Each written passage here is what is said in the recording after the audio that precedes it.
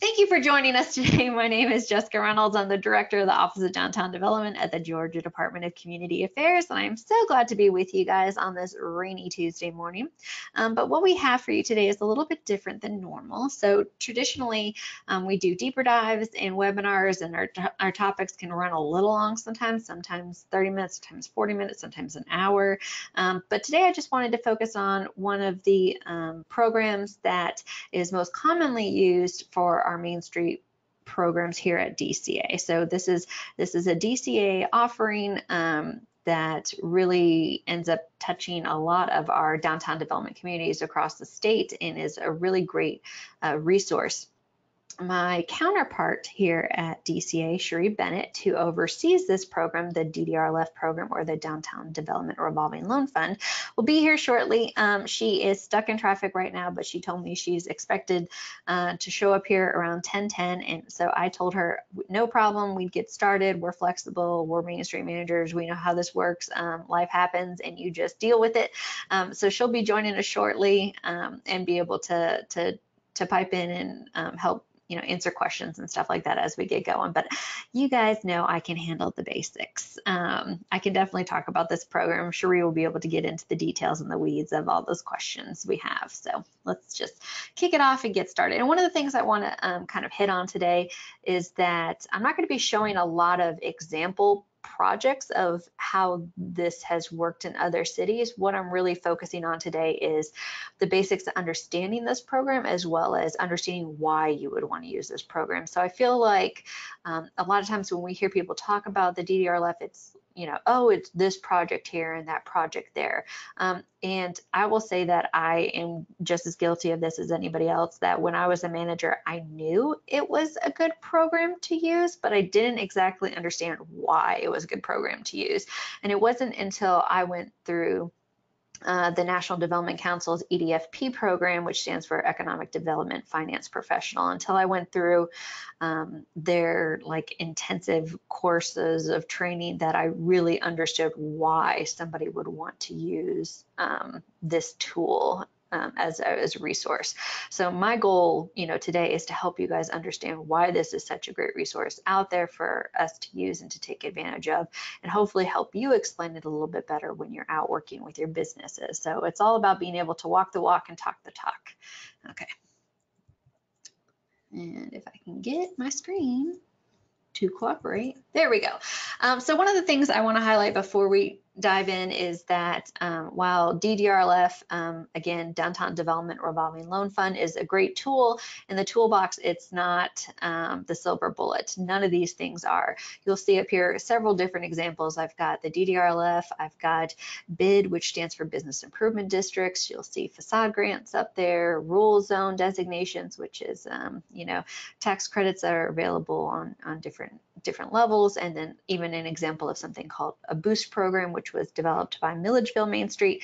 But I think the important thing to take away from anything that you learn or hear about, whether it's from our office or other offices or other programs or other agencies or other organizations, is that there is no one-size-fits-all solution for downtown development and revitalization. That really, the best bet we can do is to understand the tools and the resources that we have to work with and to layer them together. So, we're just going to be focusing on one of many tools that are in the toolbox. And to my left, I have Cherie Bennett, who just walked in and is joining us. Hello, everyone. We just got started. Okay, good. Sorry, I'm late. I told him, you know how Atlanta traffic is, especially when you have a little bit of water. Yeah. So we're talking about how this isn't just, the silver bullet. This is one piece of a bigger puzzle for downtown development. So we're going to dive, just into the specifics of this program.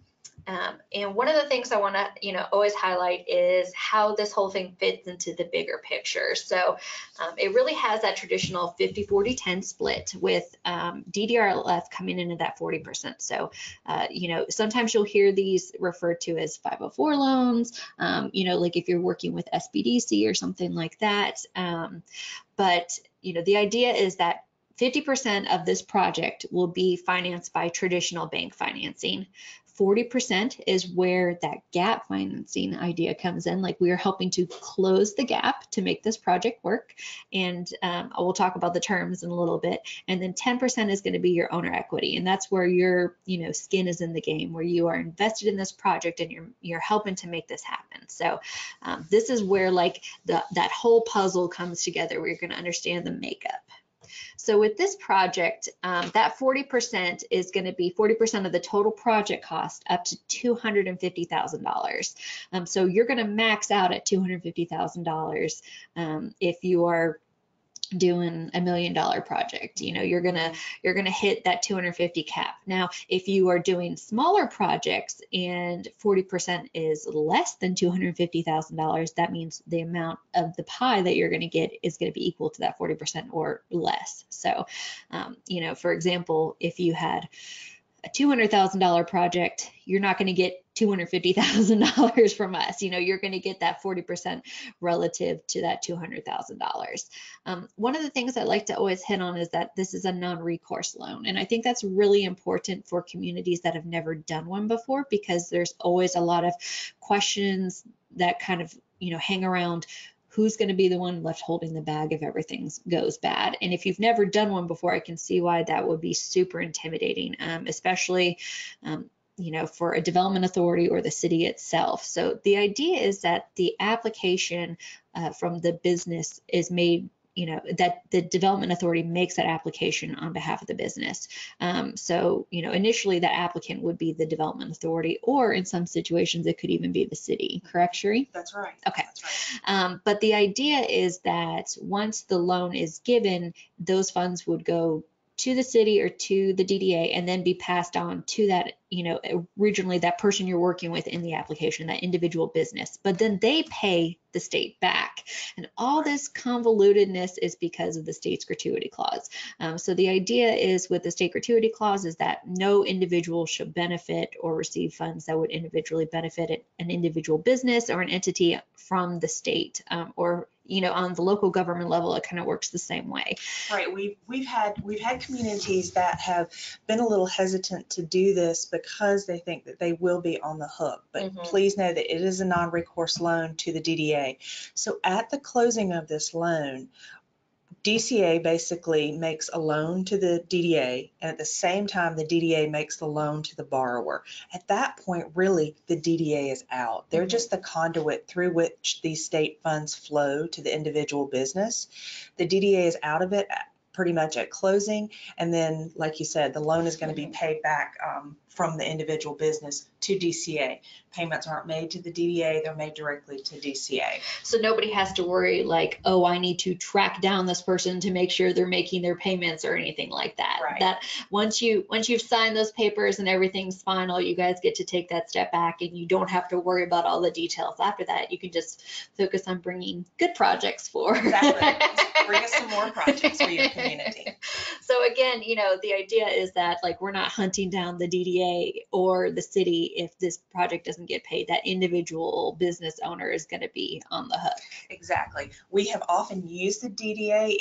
If we see that the business is not paying like they should, we'll contact the DDA and say, hey guys, what's going on? Yeah. Because y'all, you have your pulse on what's going on in downtown, your finger on the pulse. You'll know what's going on if the business is not doing well, or if perhaps there's been a death in the family, something like that. You can let us know what's going on, but that would be the only time y'all. Yeah. Contacted. We're not going to come hunting you down for a check. No. And then another important detail is that Main Street cities get a special interest rate. So if you are an accredited Main Street program, that means you're at that classic Main Street level or the GEMS level, you get special 2% interest rate. So you have to pay less money back, right? That's right. That's right. So other cities are charged a 3% interest rate, but Main Street cities in good standing get the 2% interest rate. Awesome. And when we're talking hundreds of thousands of dollars, that can really add up. I was gonna say that can really, really add up. Yeah. So that does make a difference. So, again, I wanted to emphasize today, like, why would we use this program? And we'll talk a little bit later about like how we would go through it and what your first steps would be. But, again, why would this program be something that people would want to take advantage of. So I'm going to show you in the next slide an example of like a case-by-case scenario of one using this project and one not using DDRLF. And so you can see it in the numbers, but again, we're just so you understand what we're trying to do here.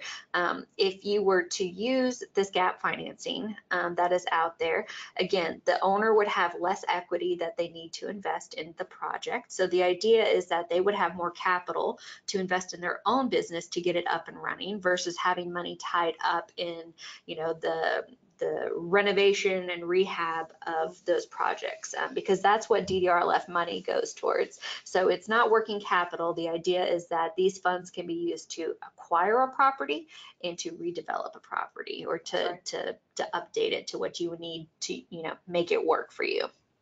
Again, using a DDRLF program or something similar, a program similar to this would lower the overall debt service. And what I mean by debt service is that's the money that we owe the bank. So the money we have to pay back on the outstanding debt. That's what debt service is. It would also lessen the amount of traditional bank financing. So, you know, by having you know, that gap financing, instead of asking for one big loan, we're really in essence getting two smaller loans. And then also increasing your debt coverage ratio. And I'll go into that in just a second, because I think it's one of those things that when I can show you it, it makes a little bit more sense. Now, do you want me to talk about here about gap financing and what we're looking for communities to do before they apply, or do you want me to speak on that a little bit later? Let's save that for the end when we start talking about going through the steps and kind of like being a competitive project. So here I'm just going to show them the numbers of like what's working. Okay, so gap financing by the numbers. So the deal you see before you, that's just a traditional like bank financing. The banks come in at 80%. Prospective owner would have to make up that difference. That's their equity that they would have to put in the project. And then you can see the bottom line, total project cost would be about $315,000. Again, this is a made up project. I'm just using these numbers to be able to illustrate the difference. And then if we came in with the DDRLF project, the one that just popped up on the screen, you would see the bank coming in at 50%. Again, that number reduces how much their loan is going to be from $252,000 to $157,000. If that DDRLF is coming from a Main Street community, that gap financing could come in at that 2% interest rate, which would max us out at $126,000 for this specific project, with 10% owner equity at $31,500. So basically, not only are you lowering how much you're borrowing from the traditional bank, but you're also cutting your owner equity in about half. Numbers at the bottom still stay the same. You're still working with the same project. And again, I want to show you another example of how these numbers don't lie. So when we're looking at a project's overall, so NOI stands for net operating income. Again, this is a made up project, so some of these numbers are made up. But if you have, you know, debt service on the loan, again, that's how much you would be paying back annually in debt. So for the traditional bank financing, you would be paying as that individual $37,000 back every single year in debt service on that traditional bank financing. You know, depending on the project, for this example, you know, you have your owner equity on the left, $63,000. That's how much cash the owner has to put into it. And with this project, there's not enough money coming in to offset the money coming out. So that means we're negative cash flow, and our debt coverage, that DCR that you see there at the end, debt coverage ratio is important to a bank because what it's going to show is how much money you have to repay the debt. So for every dollar of debt that you have, they want to see 1.25, which means that I have $1.25 to pay back every dollar of debt that I have. So here you can see we don't even have enough to cover every dollar of debt that we have. And then again, our cash on cash rate of return is we're in the negatives here, meaning like we're not making money on our money. So again, the same numbers on the right hand side, this would be using the DDRLF or the gap financing. You can see our annual NOI, net operating income, how much money we're bringing in on that project. That stays the same. Nothing's changing with that. We're still working with the same numbers coming in. But our debt service on our first loan, again, went down from $37,000 to $18,000. So that's reduced a lot. Debt service on loan 2, that would be our gap financing. That would be about $9,700. Total debt service overall on both those loans is still $10,000 less than what the traditional bank financing would be. This definitely helps with our cash flow. Cash flow increases. Owner equity, that means less money that the owner is having to put into that project, about half of what it was before. And then our debt coverage ratio, which you see is now 1.3. So we went from not having enough money to, to cover our debt to having enough and then some, and over what a bank would typically want or expect. And then 26% rate of return, meaning for, we're getting money back on our money. And that's what people want to see. Obviously when you're working with investors and stuff, it's, I'm putting money in, how quickly can I get money out? How quickly can I start making money with a project? So all these things matter. Again, it's always one of those like, well, if I can do it, why would I want to go through that process? But the idea is that these funds are only going to be able to be used on specific things, but that frees you up with your owner equity to invest in your business and put in working capital and things that make sense for you.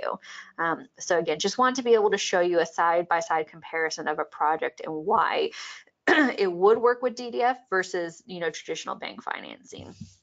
Again, this is just a made up example, but based off of real life stuff. And again, this stuff does make a difference. So, this is where we talk about, okay, now we understand why this is important. Like, where do we go? Where do we start? What's the next step? And I think it's always important here to rope in our regional reps. Definitely. Our DCA regional reps, they're out there. We have one for every region of the state, and they are really in situations like this going to be our first line of defense.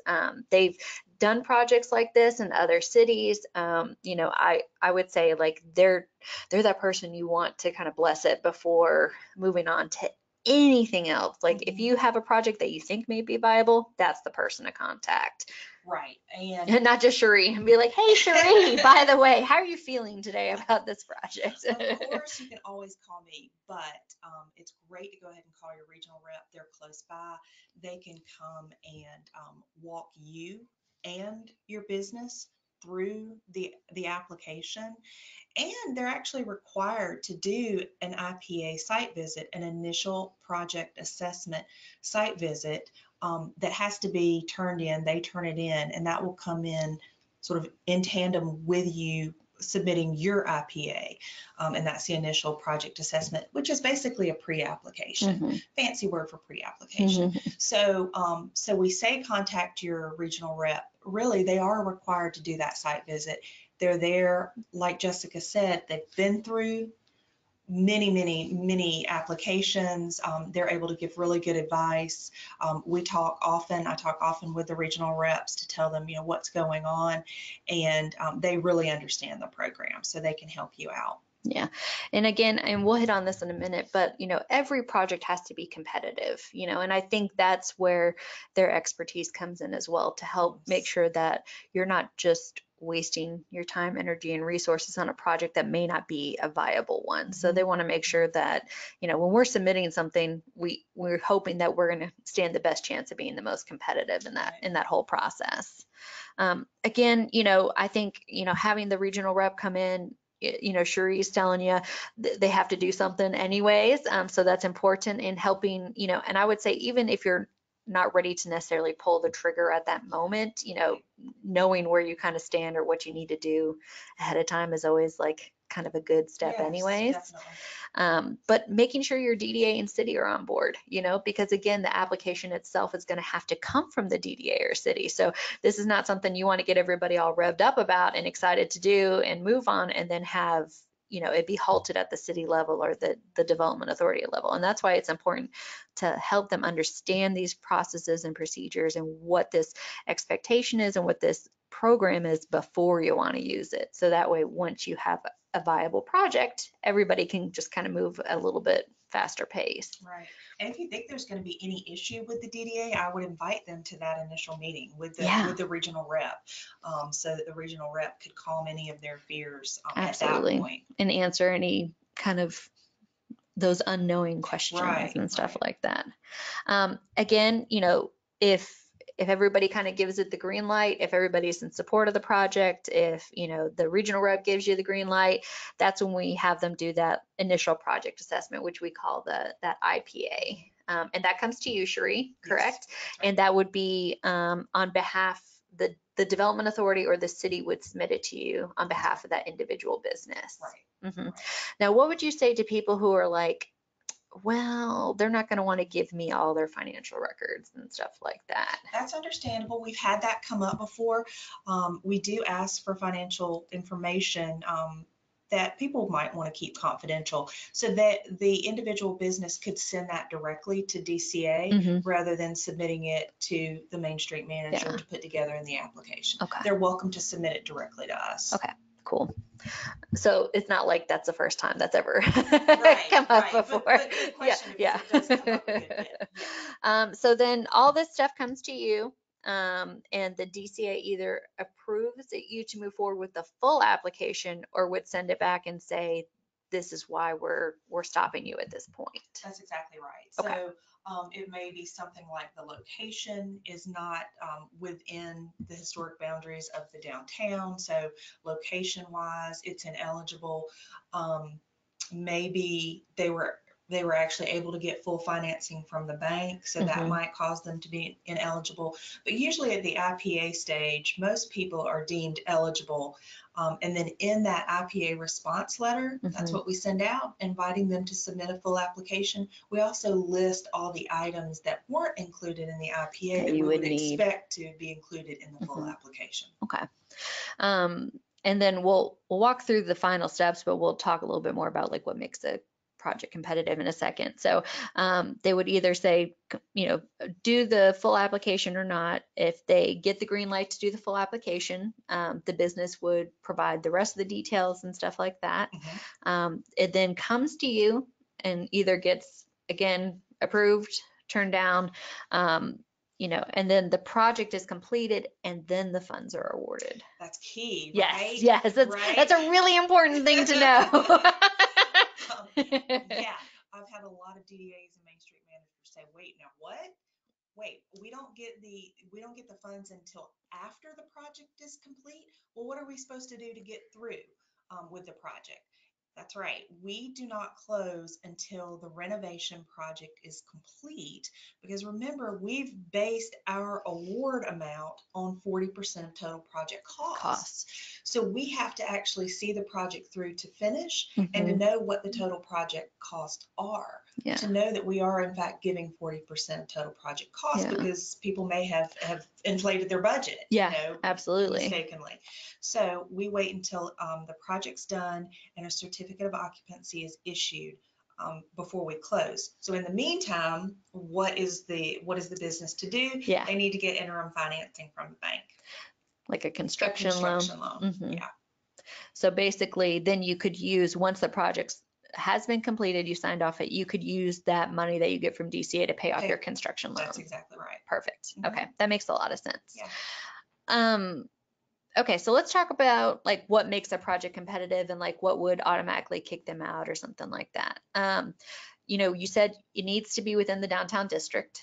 Right. How do we define that? Or I know that's, I know that's not really definable, but I also know we're probably looking at something, right? Right. And I would say that's also another really good reason for the DCA regional rep to do the site visit. Because we want to make sure that it's within our regs say core historic commercial area.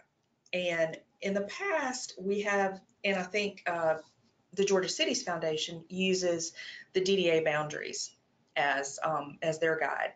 But we have found that in some communities, the DDA boundaries are the entire city. Oh, yeah. So we are having to look more closely at that defined area of core historic commercial, not necessarily the gateways coming in, but that core historic area. Yeah. So we're really, when you look at an aerial, it's very easy to see, because you're going to see that density. Exactly. Yeah. Because this program was designed to help downtowns, so the idea behind it is you want to make sure that those dollars are getting invested in the right way, in the right place. That's right. That we're not too liberal with the word downtown, so that way we're spending money in places that won't necessarily benefit. That's right. Because we don't want to invest money somewhere. One of the things that we're looking at when we review the application is how is this rehab of a building and maybe a new business coming into this building going to affect, say, foot traffic for the rest of the downtown? How is it, its economic development going to affect the other businesses around it? Because what we'd love to see is this project be a catalyst for other things in your downtown. If it's a half of a mile out of your downtown, it's not going to have much impact on foot traffic in your downtown area. That makes sense. So those are the kind of things we're looking for. Talk a little bit about like creditworthiness and competitiveness versus like traditional bank financing and how all that like shakes out. Right. So once you submit the full application, I review it for completeness and of course review it to have everything that I need to do my review. But then it also goes to our credit team for credit underwriting. So it goes through the underwriting process just like it would at a bank. I've had a couple of Main Street managers be upset that they had submitted several applications and they were denied. And what I've tried to tell that Main Street manager is, it is not your fault. You did everything right. The business, the individuals were just not creditworthy, and that you couldn't foresee that at all. So it's totally not the Main Street manager's fault. It's just that they were not creditworthy. So I think DCA would take a little bit more risk than a regular bank, but we still cannot take a total risk because we are a revolving loan program. If the loans do not get repaid, we don't have any money to revolve. And money don't come back, that means more people don't get it. Right. So I would say as far as competitiveness goes, we need every project to go to the bank first. We are not here to take business away from the local bank. So we want them to go to the bank first. If the bank is unwilling to loan them the full amount because they're a brand new business, they're a startup business, then that's where we can step in with the gap financing and help out. I would say that if it's evident that you've gone to a bank or the business has gone to a bank and the bank is willing to loan them 80-90% of the total project cost, and yet you still apply, because at this time we are running a little bit short on funds. We probably have more applications in-house right now than we have money to give out. That doesn't mean we're stopping taking applications, so y'all still please apply. But I think that would not be a very competitive project if they're already able to get the money from a local bank. And we have seen some cities, City of Tifton comes to mind with Synovus Bank down there, that has kind of really they proposed and structured their own version almost of a DDRLF that had to be, funds had to be invested, but their cap was like 300,000, so a little bit higher rate, still same low interest rate, had to be, for downtown development, property acquisition and renovation. So very, I think the thing is like what we're doing is also very trendy and popular, and I've seen other cities try and replicate this on a local level to make these projects happen, which I think is pretty cool all on its own. And we also, so there's a sister program like this. We've talked about the Georgia Cities Foundation, and that's managed over at the Georgia Municipal Association. And so, again, they have a little bit different guidelines and restrictions, but we at DCA do all their underwriting, correct? Right. So similar process. Very similar process. You can't submit one application for both. The financial materials. They would love that, right? Yeah, the financial materials can be used for both since the underwriting is done here at DCA. Whereas we provide a 2% interest rate for Main Street communities, they're 3% across the board. And they also charge some closing fees that we do not charge. So just keep that in mind, but they definitely are our sister program in larger projects, maybe, $1.5, $2 million project. There are a lot of businesses that have come in and gotten $250,000 from us, $250,000 again, from that GCF. idea of like layering. Yes. Okay. Is there a population cap on who can apply for this? Right. It's communities 100,000 and less. Okay. And another thing, when we were talking about competitiveness, I thought about I was thinking about another application or a potential application that I was discussing with one of the regional reps, and we sort of batted it around But here's the gist of what the project was. It was basically a woman that had a little bit of extra money that she'd inherited and was thinking about purchasing a building in downtown. Didn't have any plans for it, wasn't going to do any renovations, so there really wasn't a plan for job creation or making the building look better, or even an idea for what business might be brought in, and was only going to apply for money for the acquisition.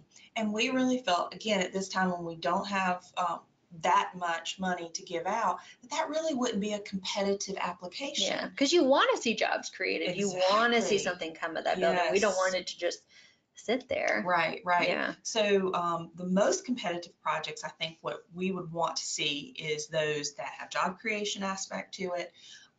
Renovation, I mean, turning a blighted building around to a usable building with, one or two new businesses in there. That's fabulous. That's what we want to see. Those are the types of projects that we'd like to see. If you have a bigger project and you're pursuing multiple funding avenues and you had received some SBA, money, could that count as the 50% of the total project? Or? Yes. Okay. Yes, it can. That's a good question. Yeah. One of the other things, oh man, we were just talking and I was like, ooh, I got to ask this. When we were talking about GCF? Yeah, and then I got distracted. Sorry. I threw that in there okay. I remember now. So, up to this point, we've talked about individual businesses applying for DDRLF, but can the development authority themselves apply for this funding and proceed with, getting property and renovating property and then turning it around? Yes. Okay. Yes. And oftentimes when that's the case, the DDA already has a project in mind, meaning a business to move into that building in mind. They're going to be able to repay their debt service through the lease.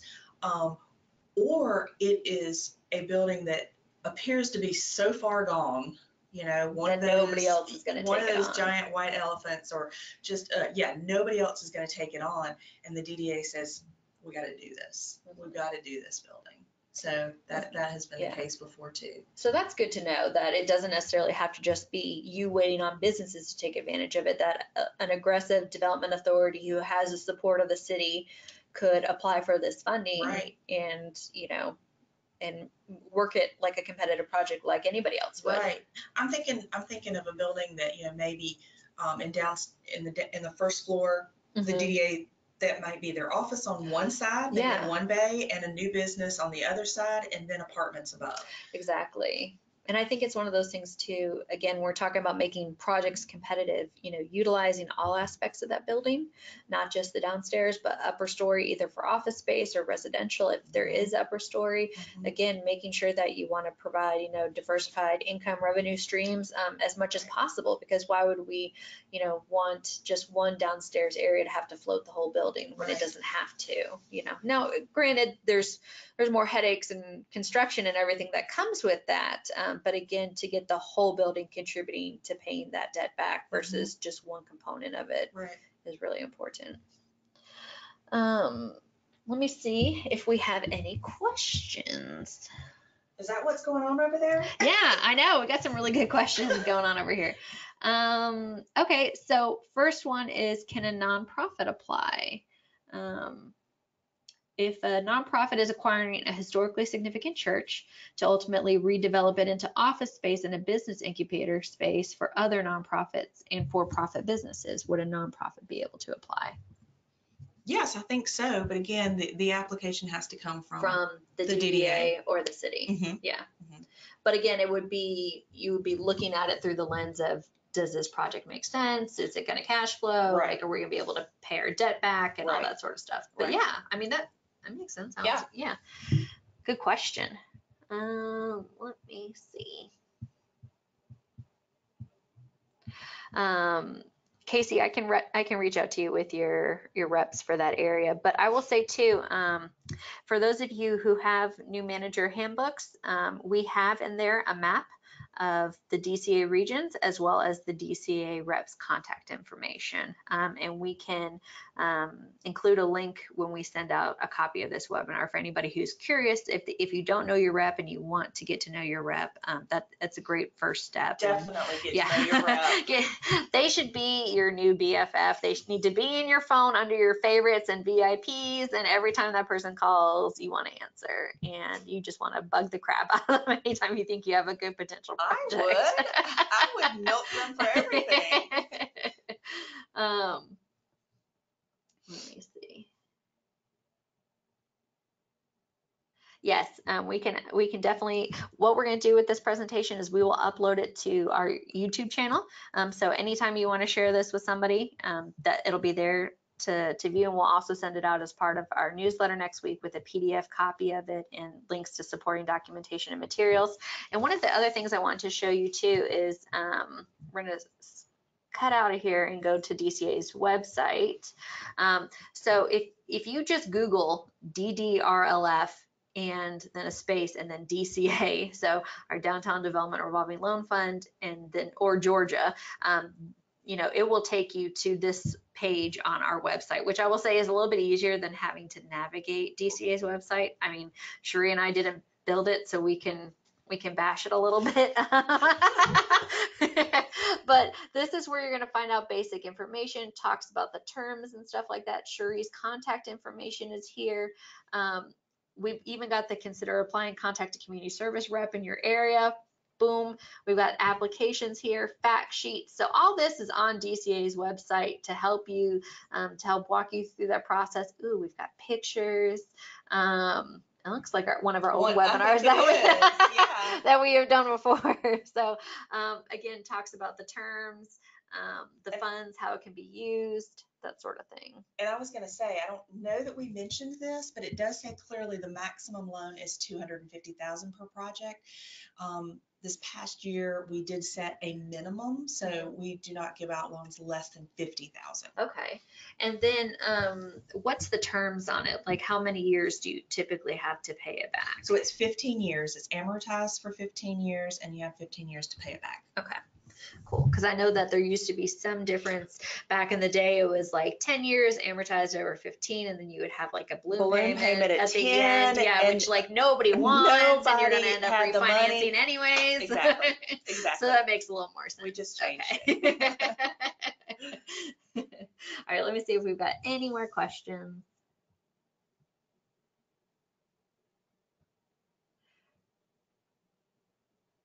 Oh, good one. A typical time frame from start to finish. If someone's interested in a project, applying for it, obviously the construction and like completion is going to be on their end, but that depends how long you take to complete the project. But from potentially finding out, like, could we do this too?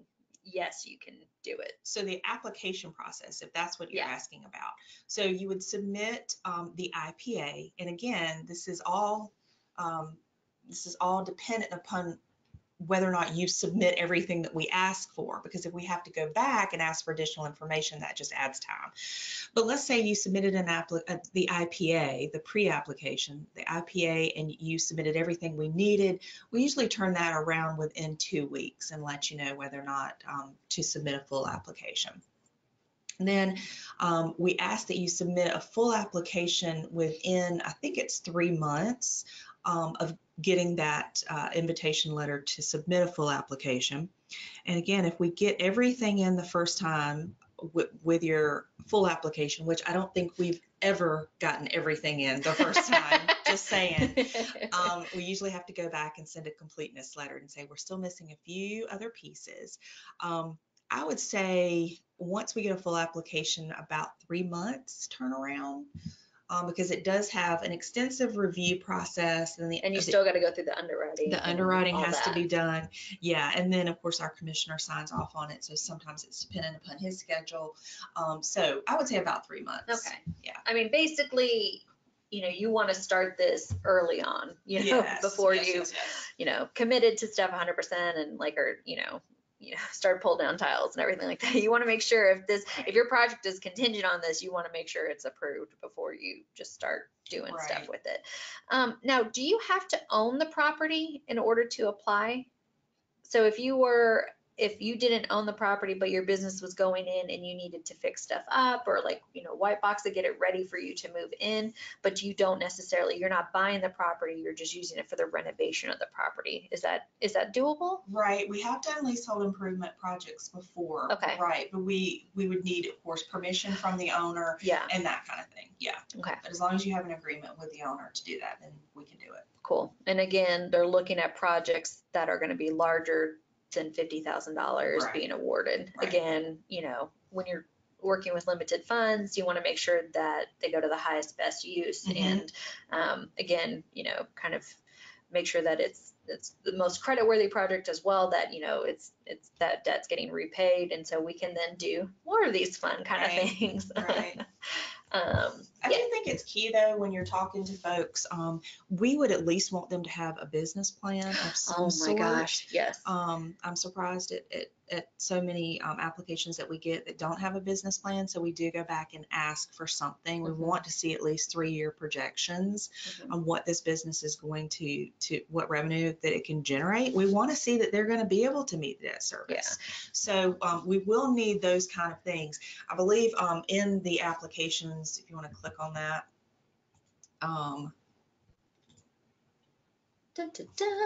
It should have a list within the applications. Yeah, you can click there, of some of the things that we're going to be looking for that just give you an idea.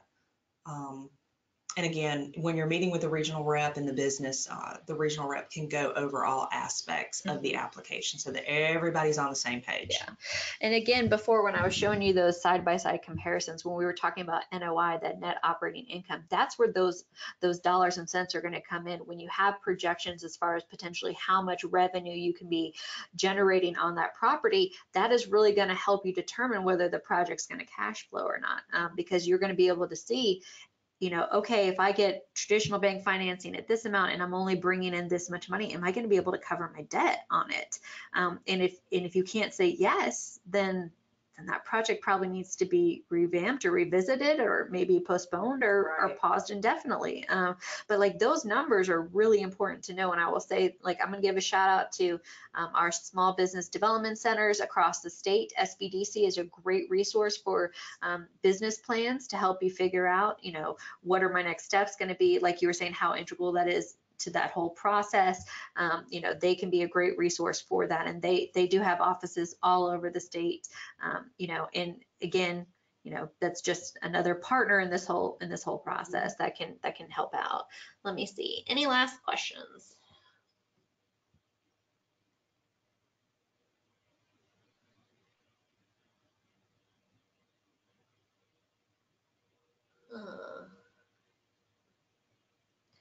I'm looking at your question. So one of the questions says, can the DDA make requirements on their own before deciding to partner with a business for a loan? If so, how does the DDA create a boundary or requirement? I guess, so I'm guessing what you're saying is, do you want to define the areas that you would offer it to before you allow someone to apply? Is that what you're asking? Yeah, give us more detail. Yeah, we might need a little bit more clarification as far as what your question is.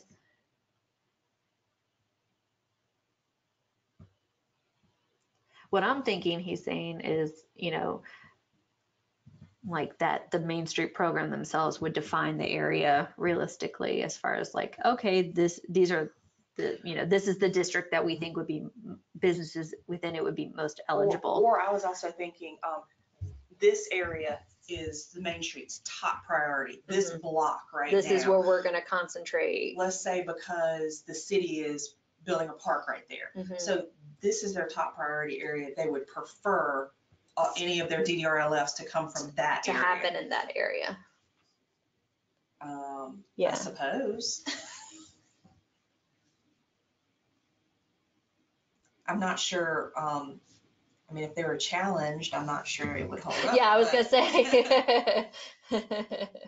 Yeah, I mean, I think it's one of those things, like, I never think it's bad to say this is an area we're focusing on investing in.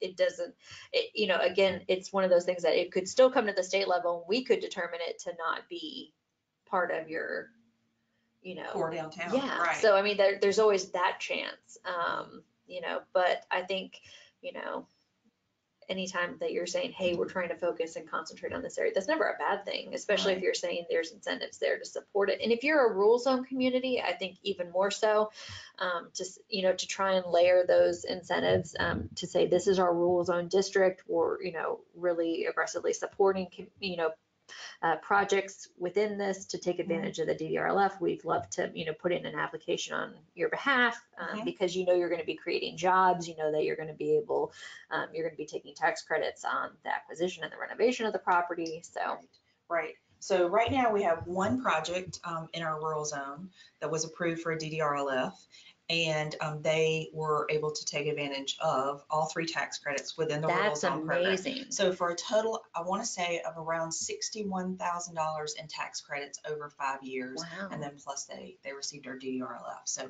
that's huge. Great project in downtown Bainbridge. Thanks, Amanda. Yeah. Love it. Love it when it all works out and comes together. Yeah. Well, thank you guys. It looks like we've come to the natural conclusion of today's webinar. We appreciate having you. We appreciate you being here. And come back next time to check us out. We'll see you guys. Bye.